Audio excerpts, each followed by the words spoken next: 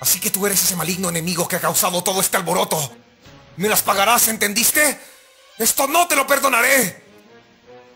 Goku se transformaría en Super Saiyajin y comenzaría a enfrentarse al Super Androide 17. Sin embargo, este no había representado una amenaza alguna. Aquel sujeto maligno había conseguido superarle en poder, por lo que rápidamente tuvo que transformarse en fase 2, y aunque ahora el combate era un poco más llevadero, la máquina mutante seguía superándolo por mucho.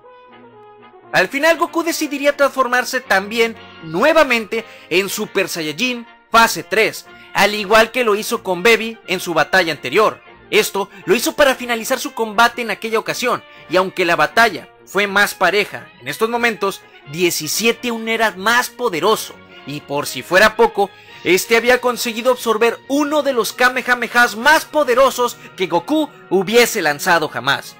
Sus poderes se habían incrementado como resultado, y a lo largo de aquel cruel combate, Goku se daría cuenta que aquel enemigo absorbía la energía de sus oponentes.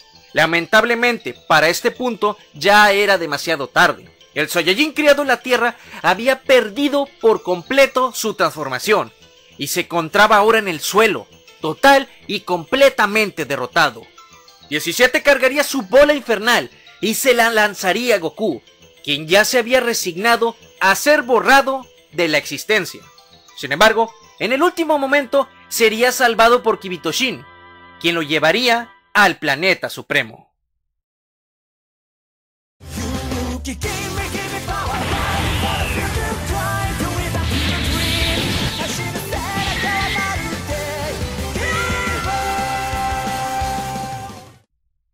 Allí se encontraban todos los demás.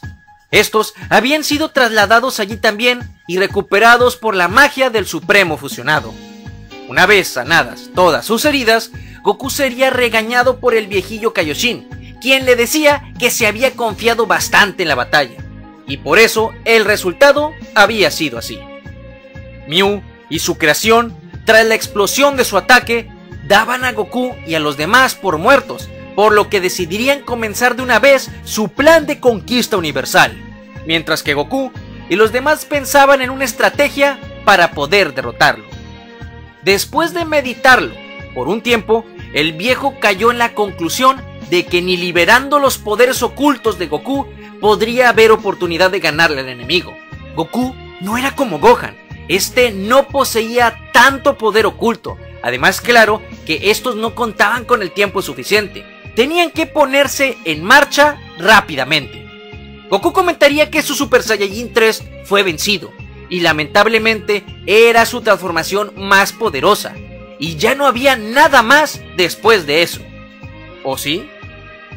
Justo en esos momentos, el viejo Kaioshin recordaría un dato muy interesante, y al igual que en la línea original, este le comentaría que antiguamente los Saiyajin contaban con una cola, y que ésta guardaba grandes poderes ocultos, y que había sido un error haberse deshecho de ella en el pasado.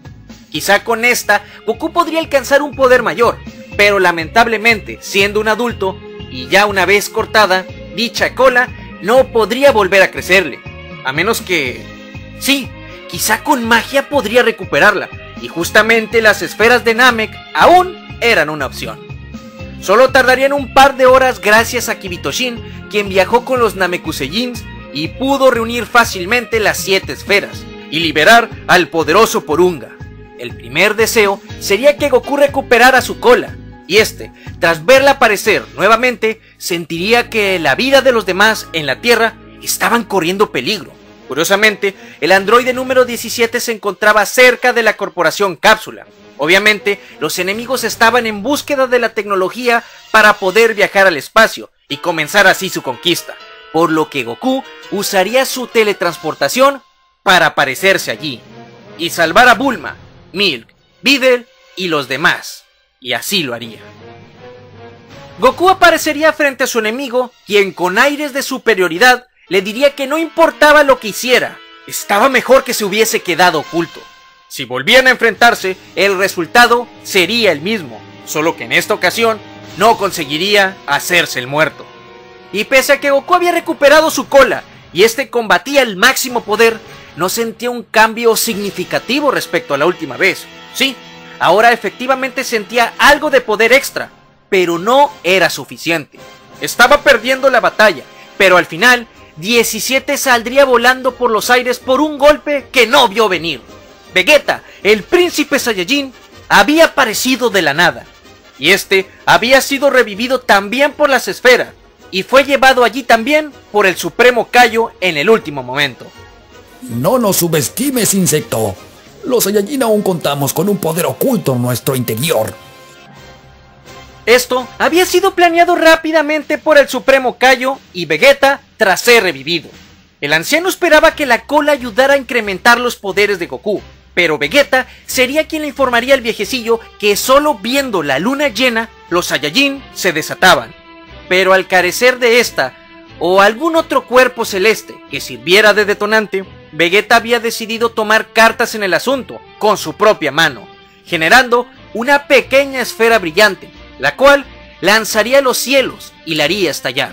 Todo se cubriría brevemente por un gran resplandor, y al final, Goku se transformaría en Osaru, y perdería obviamente el control, transformándose en un poderoso y descomunal gigante dorado. Al igual que en la serie original, sería Pan quien ayudaría a Goku a controlarse, y tras unos breves instantes de terror y destrucción total, nuestro protagonista volvería en sí, brillando y sufriendo una metamorfosis como ninguna otra. Goku, transformado en Super Saiyajin, fase 4, aparecería finalmente también en esta historia. ¡Increíble! ¿Qué es este extraño poder que siento? La batalla comenzaría, golpe tras golpe, técnica tras técnica. Los poderes del Super Saiyajin, fase 4, no tenían límites. La batalla sería fiera, frenética y sin cuartel. Sin lugar a dudas, la nueva transformación de Goku estaba ganando aquel combate. Sin embargo, el androide, viéndose derrotado, lanzaría su poderosa bola infernal contra la superficie del planeta. Goku tuvo que actuar rápidamente. Este cargaría su nueva super técnica especial, el Kamehameha aumentado a 10 veces. Nunca había podido realizarla de manera normal, ya que se requería muchísimo poder, el cual ahora le sobraba. Así conseguiría impactar la técnica del enemigo y superarla, regresándosela al androide junto con su Kamehameha. Todos se pondrían a cubierto, puesto que la explosión que había ocurrido en los aires había sido demasiado grande. Finalmente lo había derrotado. Esperen un momento. De entre el humo, la figura del androide número 17 se impondría. Su musculatura había crecido. Este maldito había conseguido absorber todo ese poder. Maldita sea. Imbécil, caíste completamente en mi trampa. Ahora tu poder me pertenece. Fue una gran cantidad de energía. No hay manera de que me puedas vencer ahora. El maldito androide tenía la razón. Goku había gastado muchísima fuerza en ese ataque final.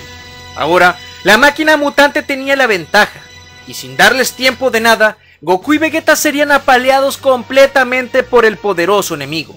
Ni siquiera la nueva transformación de Goku consiguió salvarlos. Incluso había vuelto a su estado base. Ya no había nada que se pudiese hacer. No, aún quedaba un último as bajo la manga. ¡Supremo Kaiosama! ¡Ahora! Vegeta dirigió su mirada a Kibitoshin y extendería su mano. Y este, junto a los demás, asintió preparado. Este le lanzaría entonces un extraño y pequeño objeto. Vegeta, ¿qué tienes allí? ¿Qué? ¡No puede ser! ¡Pero si son! Se trataba de los pendientes Potara. ¡Ja! Que tú propongas fusionarte solo significa que nos hemos metido en un gran embrollo, ¿no es así? Cierra la boca y póntelo antes de que me arrepienta. ¿Pero en qué demonios están pensando ustedes dos? No me hagan perder el tiempo. ¡Mueran ahora! Un nuevo resplandor aparecería cegando a todos. Y al final aparecería un viejo conocido. El poderoso Bellito entraría en escena. ¡Prepárate, maldito! ¡Este será tu fin! Bellito recibiría el impacto de su oponente, contraatacándolo y lanzándolo de un poderoso puñetazo de nuevo hasta los cielos. ¡Ah! No eres más que un presumido. Esta vez atacaré con mi poder al máximo. ¡Bola infernal! La esfera, cargada con un poder inigualable, se dirigiría rápidamente contra el guerrero Potara, el cual, inmóvil, observaría atentamente la esfera, acercándose a él. El impacto sería inminente. Bellito recibiría el ataque completamente. Sin embargo, la esfera se desintegraría completamente a causa de una enorme explosión aún más potente y dorada que emergía del interior. ¡Imposible! ¡Destruyó mi técnica por completo! El guerrero legendario de cabello dorado emergería de entre los escombros. Con el simple hecho de transformarse en Super Saiyajin, había superado y destruido la técnica del oponente. ¡Es hora de acabar con eso de una vez por todas! Bellito se lanzó a toda velocidad contra su oponente, el cual se encontraba inmóvil, de miedo. ¡Veamos si puedes absorber esto! ¡Golpe del dragón! Ocurriría una violenta explosión, y de ella saldría disparado el épico dragón dorado, el cual atravesaría completamente al androide, quien sería desintegrado por completo sin poder reaccionar a tiempo. Al final, la Tierra sería salvada. Todos se reunirían alrededor de Bellito, sorprendidos. Aquel guerrero era el ser más poderoso de todos los tiempos. Sin embargo, todo parecía indicar que el hecho de haberse unido con los pendientes Potara haría que éste se quedara así para siempre. Aquello, sin lugar a dudas, era un inconveniente, sí, pero por suerte, Milk, Videl y Bulma llegarían rápidamente. Al parecer, habían reunido las esferas restantes. Estas, junto con las que ya habían conseguido Goku y Pan previamente, completaban el set mágico de 7 esferas y decidirían utilizarlas cuanto antes, ya sea para arreglar todo lo provocado por el ejército de los muertos vivientes o para separar a Goku y Vegeta. Sin embargo, algo extraño ocurriría sin que nadie se lo esperara. De pronto, aquellas extrañas grietas en las esferas comenzaron a brillar, y de entre ellas no aparecería aquel característico brillo, ni mucho menos el poderoso de Shenlong. Un extraño humo oscuro surgió de él. Se formaría un extraño dragón que nunca antes habían visto. ¿Te gustaría ver el manga de Dragon Ball Super de esta manera?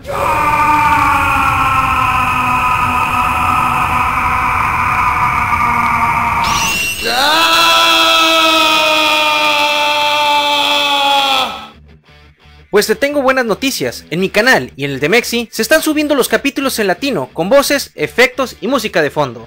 Esto es el Ultra Instinto completo.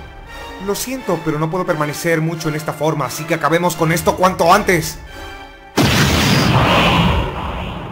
Te aseguro que no querrás volver a ver el manga de otra manera y en ningún otro lugar.